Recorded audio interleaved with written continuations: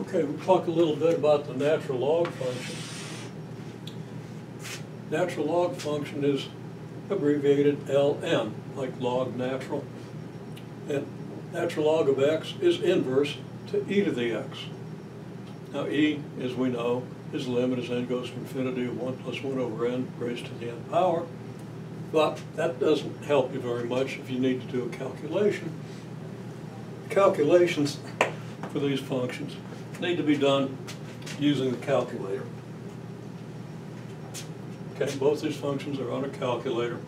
The values of the natural log and the exponential function are almost all irrational numbers. Long decimals, infinitely long decimals that never repeat, no pattern particularly. Okay? But both these things are on your calculator. Let's see how to use them. Now, it follows, if natural log is inverse to e to the x, that natural log of x is the log to the base e of x, because log base e is inverse to e to the x. Log base b is always inverse to b to the x. So b happens to be e, we get this. Okay, now let's just do an example now. Let's say we want to solve the equation 8 natural log of x equals 3.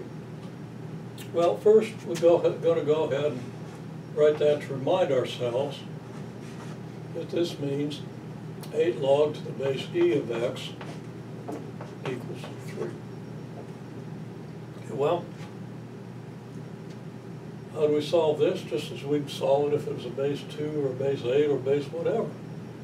We first put this in the form log to the base e of x equals 3 over 8, and then we convert it to exponential form, which says that x equals e to the 3/8. And then you use your calculator. You've got an e button, you've got a natural log button. You also have an log log button and a 10 to the power button.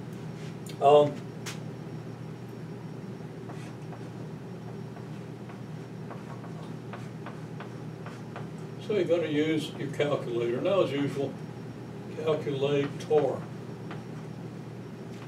As usual, I'll do a rough estimate. The square root of e is around 1.7, because 1.7 squared is 3.89, which is pretty close to 3.71. The 3/8 power is going to be a little bit less than that. So I'm going to say x is maybe about 1.5. Check your calculator and see how I did. It's not going to be all that close, but there we have an example. Okay, so any equation with the natural log, express the natural log as log base e, and just proceed as usual, knowing that you're going to have to use your calculator to calculate the final result. Okay, there are going to be some problems of this nature for homework. We could also solve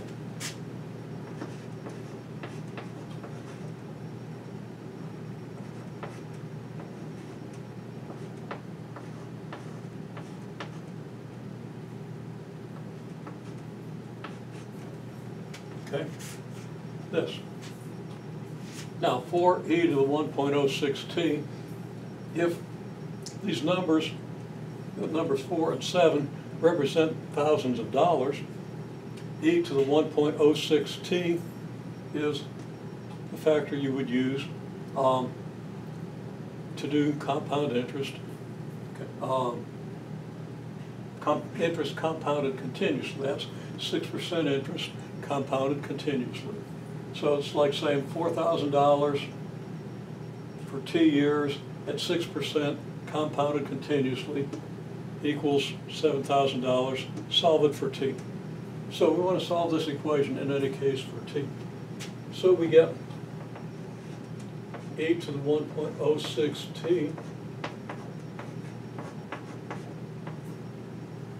dividing both sides by 4, that equals 7/4. Then converting this to log notation, find that t is going to be log to the base e of 7/4, which of course is the natural log of 7/4. And then you can use your calculator to calculate the natural log of 7/4.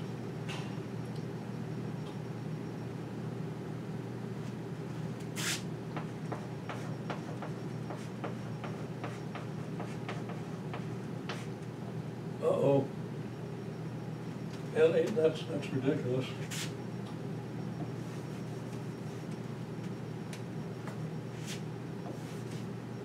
Because I was trying to estimate that and getting something that didn't make any sense.